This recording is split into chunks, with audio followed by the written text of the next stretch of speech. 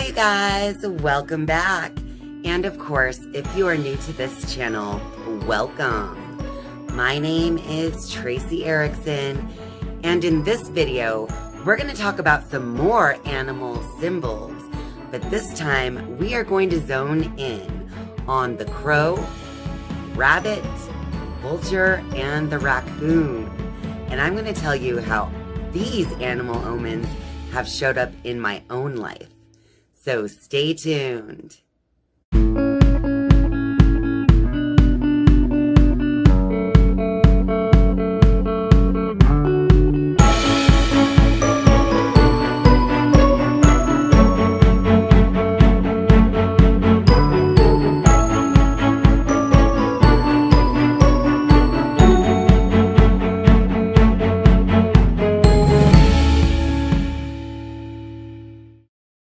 If you've been watching my channel for any time now, you know that I love to teach you guys all about the language of the mind. And the language of the mind is a language of symbols.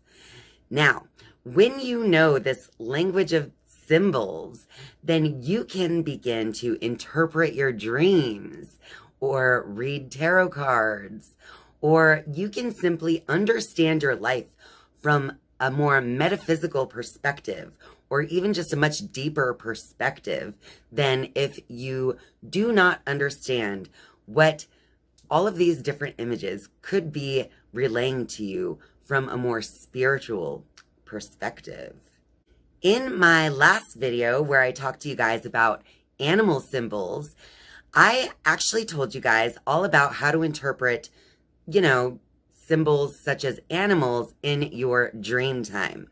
So that video was called Animals as Omens and Dream Symbols. So if you haven't watched that video yet, be sure to check it out because that video has some more information for you over there as well. And of course, the more that you practice and learn about symbology, the more you will understand this new language of mind. So similar to learning a new language, just a normal verbal language, you have to repeat things over and over again until those things become familiar or second nature to you. So that's kind of what I'm doing here in this video with the animal symbols. So remember, anytime that you're looking at symbols such as dream symbols, or if you're looking at something in your life as an omen, then you must also look beneath the surface of what you're seeing. And you need to really look at the form and function of the image that's being presented to you in order to really understand what your subconscious inner levels of mind are trying to say to your conscious waking mind. I hope that makes sense. If not, go check that video out. And you can also check out more of my videos all about dream interpretation. Anyone who has purchased a new car knows what I mean, that as soon as the object, such as a new car, enters your perception, all of a sudden you start seeing that exact make and model of car everywhere. You may have never noticed that particular car in the past, but as soon as that car enters your perception, all of a sudden everybody's driving that car. Am I right? Have you guys experienced that before? If you have, let me know in the comments down below, so I know I'm not crazy. But I've definitely experienced that on so many different occasions. So it's no different when it comes to animal symbols, because shortly after I made my last video about animals as omens and dream symbols, I obviously had my focused attention more on the symbolism of animals in my life. And of course, because of that, I began to see different animals in my life having different experiences that actually made me stop and go, that could have been an omen. So I wanted to share those couple of experiences with you guys here in hopes that it will help you to expand your consciousness around symbolism, specifically animal symbolism, and how you can use animal omens in your life to kind of understand the energies of your life experience. The first animal omen experience that I want to share with you guys included seeing a crow, 2 crows, and 2 rabbits. So, of course, I'm going to read about this out of my journal for you guys, so I can just give you the entire story as I recorded it. So it says here, on June 4th, Neil and I were sitting on the deck when 2 crows in the neighbor's yard stood guard and the other attacked something. I was intrigued, and so I got my phone out to record this incident. Then Neil and I noticed a little baby rabbit frozen in fear who was watching the attack. And so now we believe that the crows actually were attacking a baby rabbit. So in that particular animal omen, I saw 2 crows that caught my attention in my neighbor's yard. I'm just kind of giving you guys a recap. And so we saw this little scuffle going on between the crow and something. We weren't quite sure. But the more we looked, we noticed a tiny, tiny baby rabbit standing off to the side right next to a tree. And that baby rabbit was just kind of watching this whole thing go down. That's when Neil and I noticed and realized that one of the crows actually caught a baby rabbit and was in the process of eating it. So the other rabbit is just frozen in fear, like watching. Anyway, this was intriguing to me, and it was a little disturbing. Animals can be, at times, disturbing. And so, obviously, it made me sit and think, I feel like I saw that for a reason. Like, this is something I should look into. So I started thinking about the crow and the rabbit, and crow eating the rabbit, and what could this possibly mean to me? All right, so as we know, animals would represent your conscious, habitual thinking, your habits, and habitual thoughts and attitudes in your life. And then the specific animal can give you even more insight into that. So the crow, as far as I can tell, is just all about bringing out illusion. The crow is black like a shadow and a very curious animal. The crow is known to represent magic, such as, you know, being able to create whatever it is that you want in the world. But this magic is not worldly magic, it's more like spiritual. So the crow is really all about kind of bringing heaven and earth together. As crow, I guess you could say the omen regarding the crow is all about revealing what is real and what is illusion. Now, the more I thought about the rabbit, we all know that rabbits are very skittish. They are afraid of everything. The reason why you usually either see a rabbit sitting completely still like a statue or running for its life is because those are both of the things that they do to protect themselves from all the fear that is constantly plaguing poor little rabbit. So in this animal omen, I decided that the baby rabbit might recognize some of my own unrealized fears, inner fears. And I say unrealized because it was a baby rabbit. It was not a full-grown rabbit. So this rabbit lacked maturity. This rabbit lacked probably a lot of different realizations that it could have gained if it was able to live longer than it did. So this particular animal message was really bringing my attention to myself, my shadow through the crow, and my fears that are probably stemming from illusion, okay?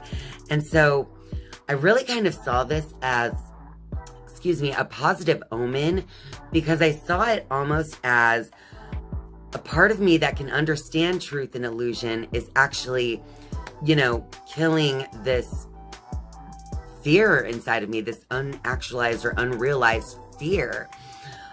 that is, you know, possibly living within my habitual thoughts and attitudes. But obviously there is a change taking place because of the death that is taking place. And that change is taking place in these habitual fears that may have been taking place inside of my thinking. Now, I hope that that makes sense without going too deep into the story behind how I came to this conclusion. Because that part, I mean, it's a whole nother video in itself.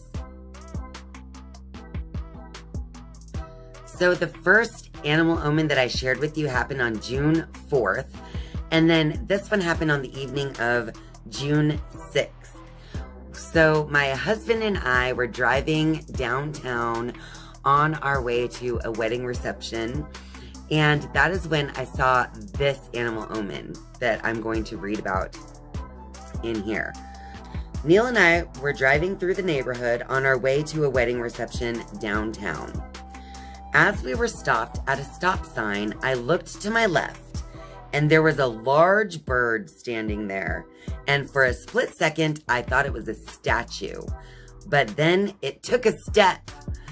That's when I noticed the dead raccoon it was walking around.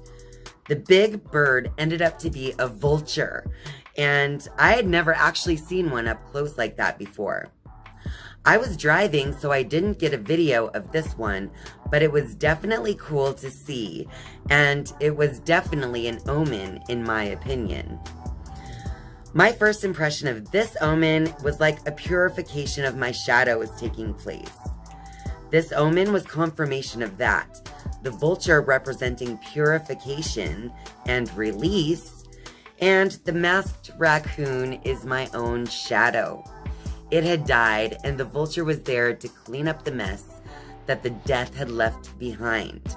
But without the vulture's purification, the death and decay would remain. So the purification of the vulture allows new life to take place where the old once was. So that omen as well seems a little dark, just like the first one, again, because it involves death, decay. I've literally never seen a vulture before, so it was so cool to find out that that's the huge bird that I saw standing there. I felt really bad when I saw the cute little raccoon just laying there dead, but I recognized right away, well, that raccoon, he wears a mask. And that raccoon, he only works at night. So under the guise of darkness as well. So raccoon would definitely represent something in the shadow self, right? In my opinion. And again, like I said in my journal, the vulture is all about purification. So there's a part of my shadow that has died or has changed form in some way. And the vulture is representing this purification of myself that's taking place because of this big change in my own shadow. Now, this all sounds very obscure, I know, because it's my own experience. But leading up to this, there's been so much change in my life. I've been considering so many different changes. With all of that change, I've also started to realize that so many of my relationships have also changed.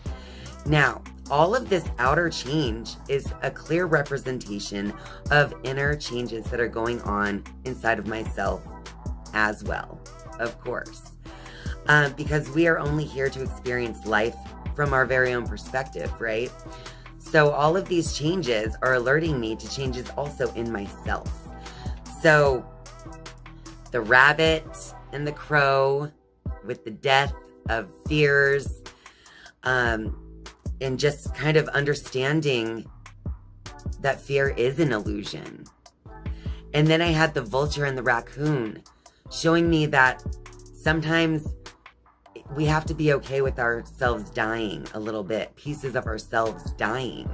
Because without pieces of ourselves dying, we cannot release that, purge it, and purify ourselves to then grow into the new being that we are meant to be, or the better person that we want to grow into. Now, I hope that makes sense for all of you guys, because it definitely made sense for me. But again, it was my life experience that these animal omens were reflecting back to me. But I hope that this video at least helps you guys to get a little bit deeper of an understanding of how all of this symbolism works and how you can apply the symbolism inside of these animal omens into your own life. So, how in your life have you been recognizing your own inner fear and then changing that fear? And how have you also recognized that bringing purification to your inner darkest places is causing the greatest change? Well, that about wraps it up for this video. So if you like this video, be sure to click that like button. And of course, if you're a viewer but not yet a subscriber, I am inviting you now to click subscribe down below. And once you have subscribed, you can then click that bell to be notified each and every time I upload a new video. Thank you guys so much for watching and spending your time with me. I love you, and I'll see you next time. Bye.